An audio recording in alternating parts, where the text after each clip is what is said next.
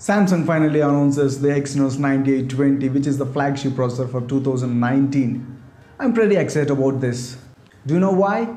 This is going to be the processor power the Galaxy S10, S10 Plus, Note 10 and the upcoming Galaxy foldable phone. Before going to the details of the processor, for the people who are not familiar with the Exynos or who are hearing the Exynos name for the first time, Exynos is a processor name which is developed and manufactured by Samsung, like Qualcomm's Snapdragon, Apple's Bionic and Huawei's hisillcon processor. Samsung makes these processors and use in most of their flagship and mid-range phones all over the world, except US and China, where Samsung uses Qualcomm processors. In India also, Samsung uses the Exynos processor in all of their flagship phones. Enough said about Exynos and Samsung, let's get into the details of 9820. Before going to the video, if you are not subscribed to my YouTube channel, please consider subscribing, and if you like the content of this video, please like and comment down below. Let's get started.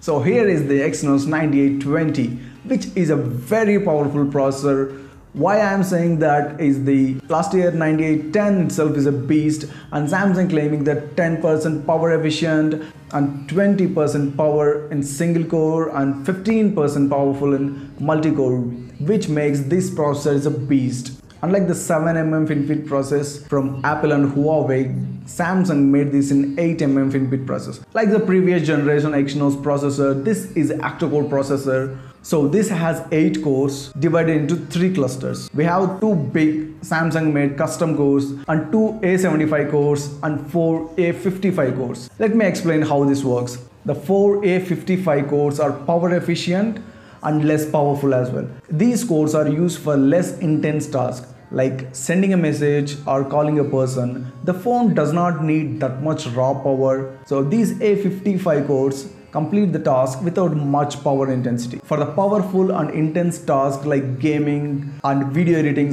these kind of things, the biggest, the custom codes and A75 will come into the action and complete these things. Samsung claiming that because of these architecture used in this process, in single core performance, these processor will be 20% powerful than the Exynos 9810 and 15% in multi-core. At the same time, this processor will be 10% power efficient than the Exynos 9810, which is very crucial because of the Galaxy S series phones are not known for a good battery lives. Hope this can change the thing. And one more interesting thing about this processor is the integration of a NPU. For the people who don't know NPU stands for neural processing units. As all the phones coming with the AI capabilities, what will the NPU will do is, for all the AI tasks, this NPU will come into the action and complete these actions 7 times faster than the last year's 9810, which is just amazing. That will be blazing fast when you rely on the AI, which is quite interesting. We have to see in person how this can perform.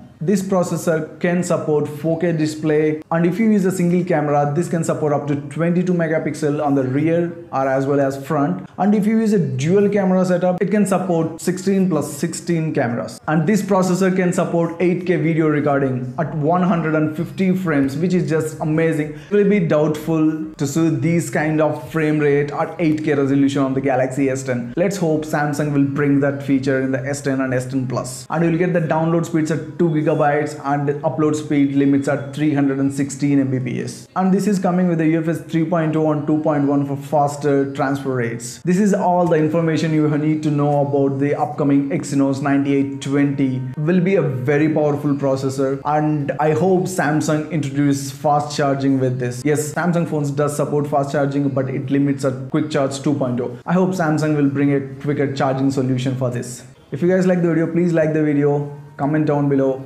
and please subscribe to Phone Freaky. Thanks a lot for watching. And a video about how fingerprint sensor works coming tomorrow. So if you don't want to miss that video, please click the bell icon as well.